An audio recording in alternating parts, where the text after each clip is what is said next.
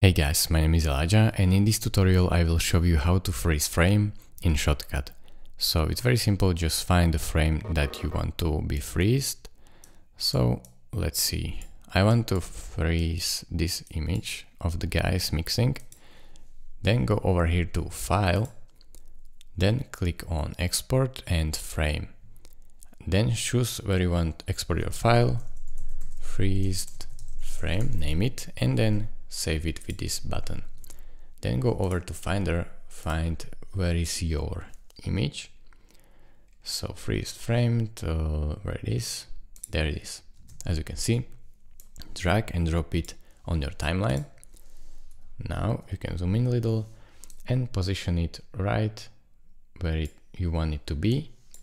And now you have freezed frame in Shotcut. So thank you guys for watching. If this video was helpful to you, consider subscribing and liking this video, and I will see you in the next tutorial. Bye bye.